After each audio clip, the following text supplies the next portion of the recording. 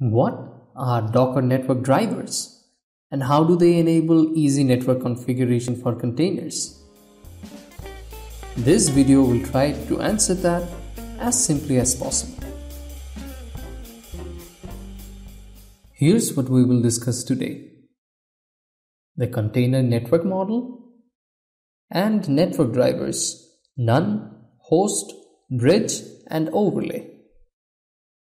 This is the third video in the Docker networking series. Find links to the first two in the description below. If you are looking to learn more about the basics of Docker, I will recommend checking out the Docker Made Easy series first. Alright, firstly, it's good to know that networking in Docker is made possible by the container network model. The container network model formalizes the steps required to provide networking for containers while providing an abstraction that can be used to support various types of networks. CNM has three main components: Sandbox, Endpoint, and Network. A sandbox contains the configuration of the container's network stack. This means management of the container's network interfaces, its DNS settings, route tables, etc. A sandbox may contain many endpoints from multiple networks. An endpoint joins a sandbox to a network. An endpoint can belong to only one network, and it can belong to only one sandbox if it is connected. A network is formed by a group of endpoints that are able to communicate with each other directly.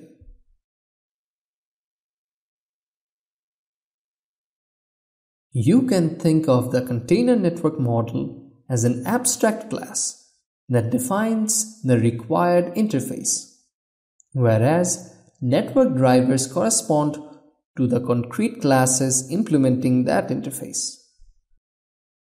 This is of course an oversimplification, so feel free to learn more about the design of container network model at the provided link.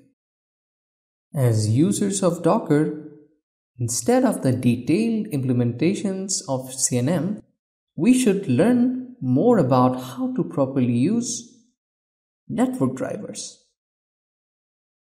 Network drivers are pluggable interfaces that provide the actual network implementations for Docker containers. Docker comes with several out-of-the-box drivers that provide the core networking functionality for many use cases, like service discovery, encryption, multi-host networking, etc. Then, there are third-party drivers developed by plugin providers which are available for special use cases. Lastly, one can even build their own custom drivers if available ones don't suffice, although that will rarely ever be required. The four out-of-the-box network drivers that come with Docker are none, host, bridge, and overlay. When running a container, the network driver can be specified using the network option for the docker run command. This command runs a Nginx container using the host driver in the background. It is interesting to note that a container is generally unaware of the network driver it uses, except when using the none driver. So, how do each of the drivers differ? A quick reminder: a Docker host is a host or a computer running the Docker daemon. You can learn more about Docker's architecture in the link provided. The none driver simply disables networking for a container. making it isolated from other containers. When using the host driver, the container shares the network stack of the Docker host, appearing as if the container is the host itself from a networking perspective.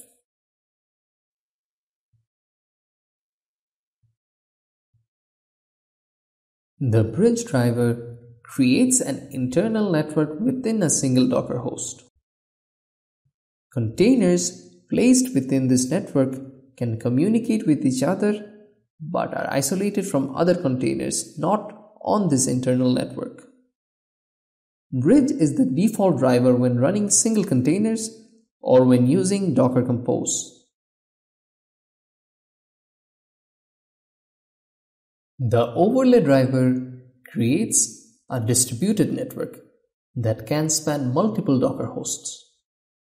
And therefore, this is the preferred driver for managing container communication within a multi-host cluster. Overlay is the default driver for Docker Swarm services. Alright, today we briefly learned about the container network model and the main network drivers that Docker provides. In the upcoming videos of this series, we will explore each of the drivers in more detail. Being pluggable makes drivers highly extensible and portable. As a result, they allow the use of various types of networks and connect containers amongst themselves and with non-Docker workloads as needed. I honestly find great joy when my fellow engineers use container technology effectively to build awesome things. Thanks for making it so far. See you on the next one. Till then, be bold and keep learning. But most importantly, take care.